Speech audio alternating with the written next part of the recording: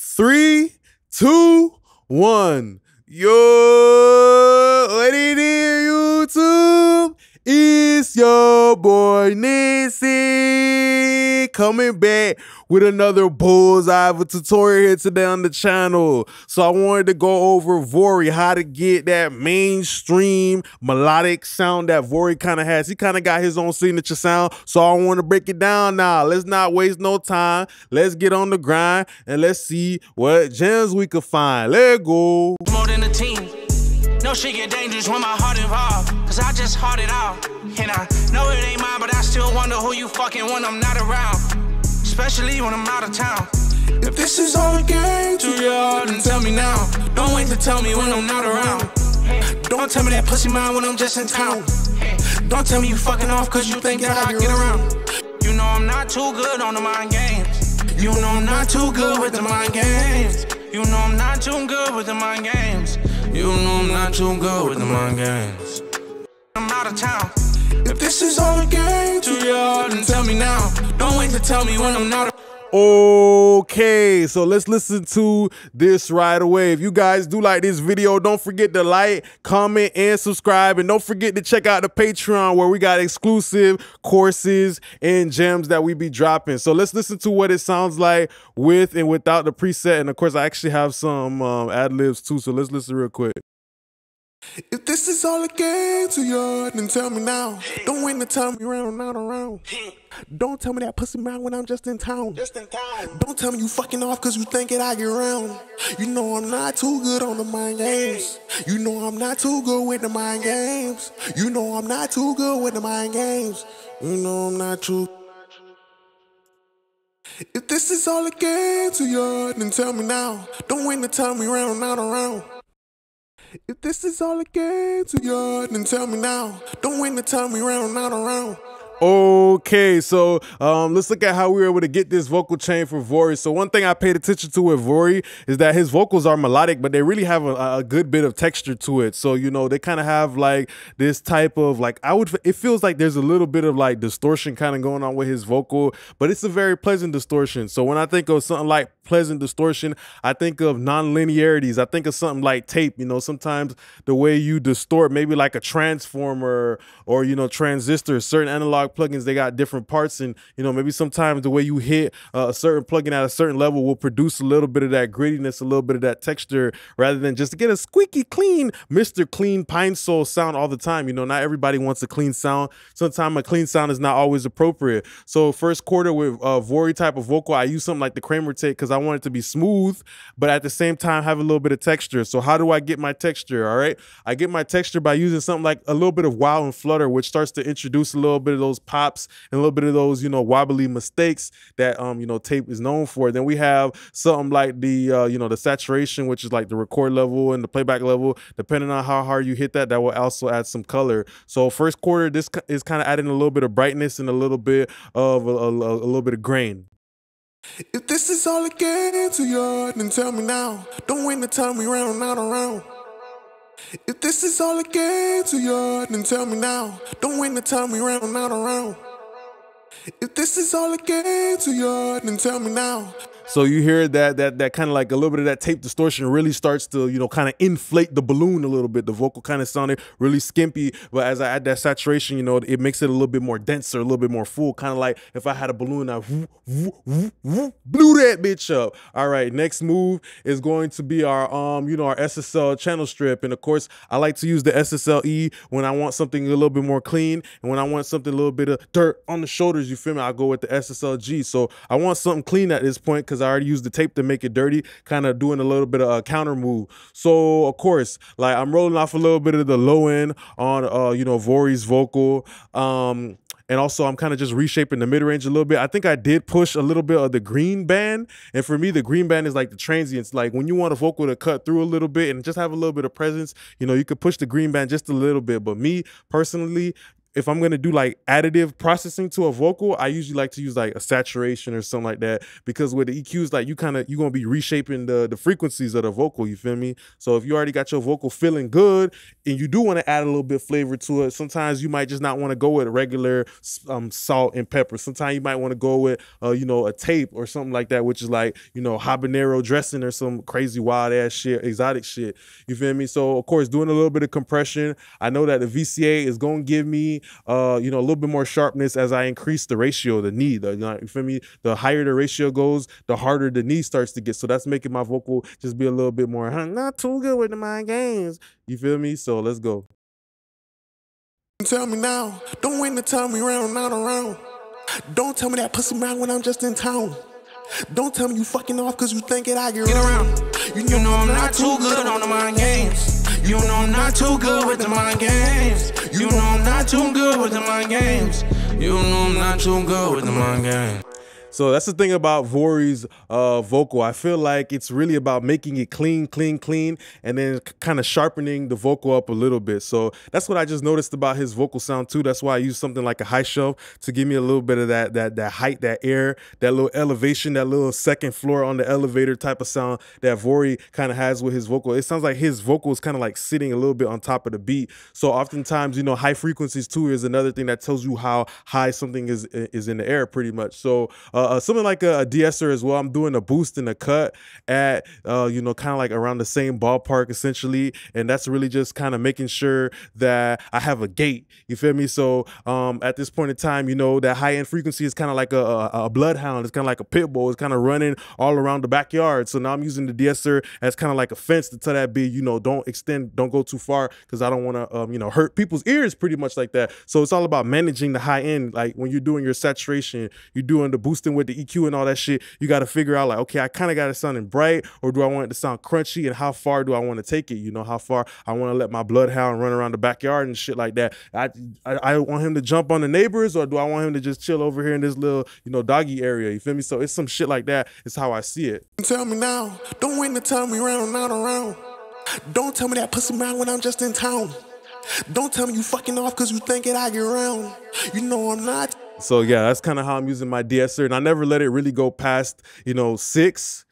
At that point, you know, I start to feel like I'm losing a little bit of that dynamic in the high end, and we want our high end to breathe, you know what I mean? That's what kind of helps you feel the flow a little bit when you hear the transitions in between. After that, we have C4 pop vocal preset. Of course, you know, that's what we use around here. Just kind of boosting the noise floor of the high end with a lot of bit of you know, fast kind of type of compression. And it's just really helping Vory's vocals start to jump on like a trampoline. You know, I'm taking the vocal, put it on a trampoline, let it bounce up and down, and that's coming through the fast release. So if you want something to bounce up and down, you use something like a faster release. If you want to tell something sit your ass down, you use a slower release to hold it into place. So that's kind of how I see it. I don't just see it like, oh, am I taming the peaks and shit? I don't see it like that. I see it more like, how am I controlling this? How am I getting it to move front to back and, you know, kind of glide around the music? So let's look at that. Tell me now, don't wait to tell me round, not around.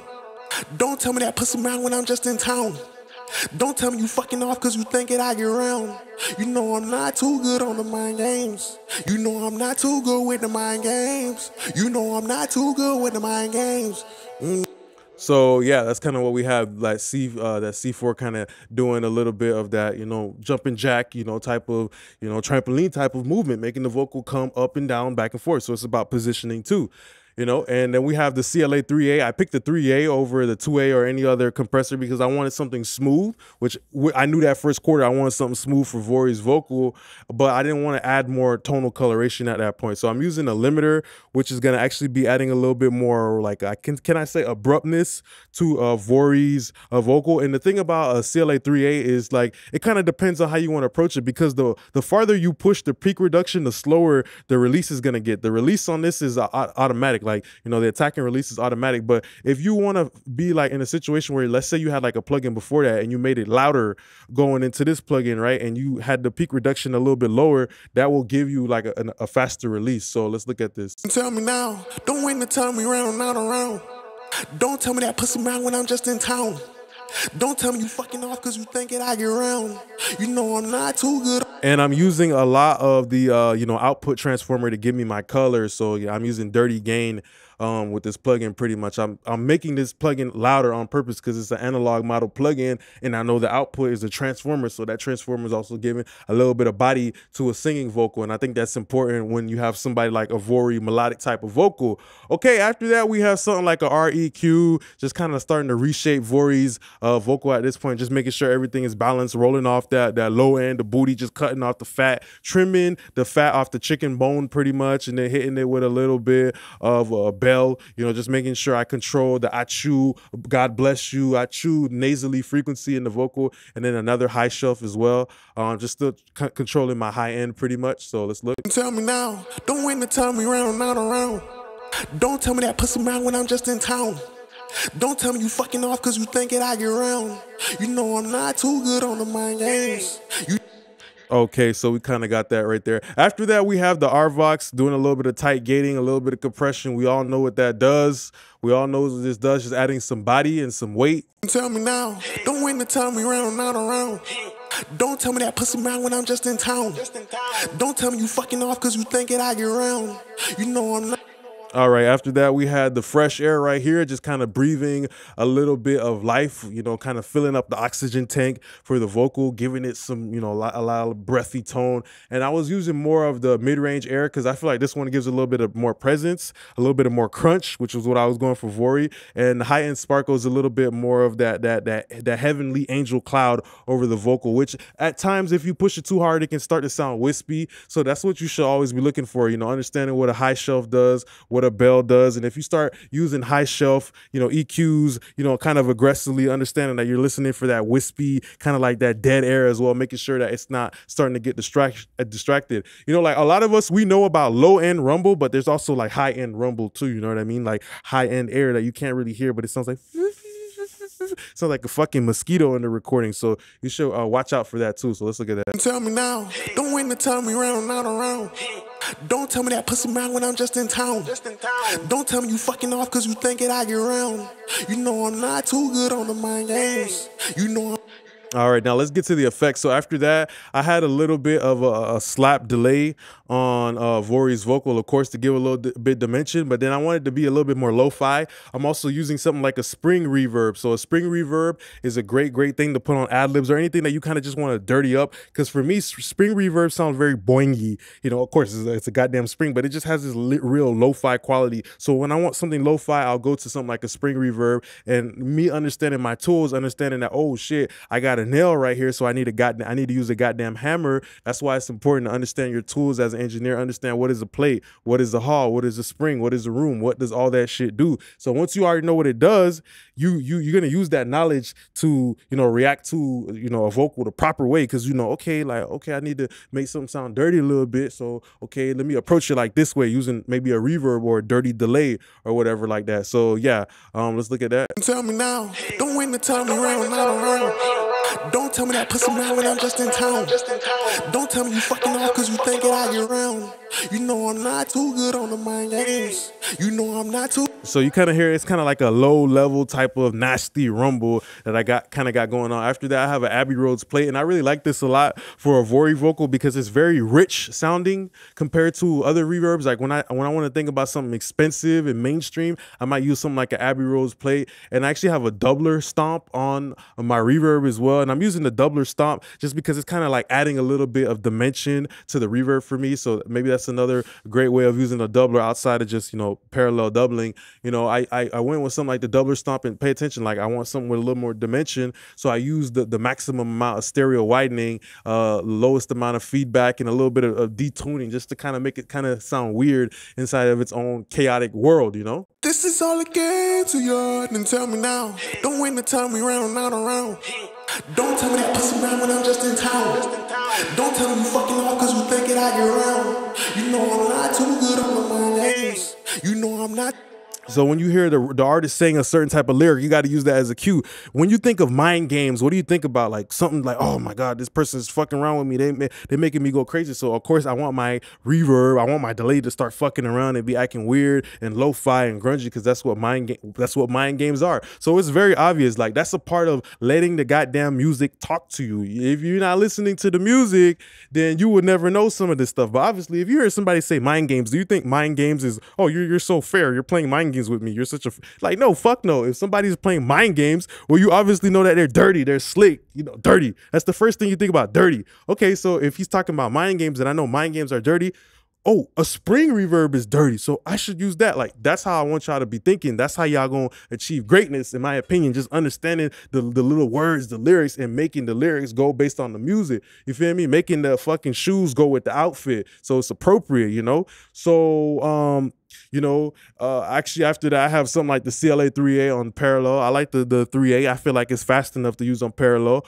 I'm also understanding the BPM, the tempo of the music is 88 beats per minute. So I understand that, okay, he kind of rapping slow, therefore I can get away with slower compressors. If he was rapping like, whoa, hey, you feel me? If he was doing all that shit, then obviously I would have to go to a faster compressor, maybe something like a CLA 76 that has a quicker release time that could keep up with it, so it don't sound like something holding back the vocal. So that's all that type of stuff that's very important to know. You know, how quick is these compressors releasing?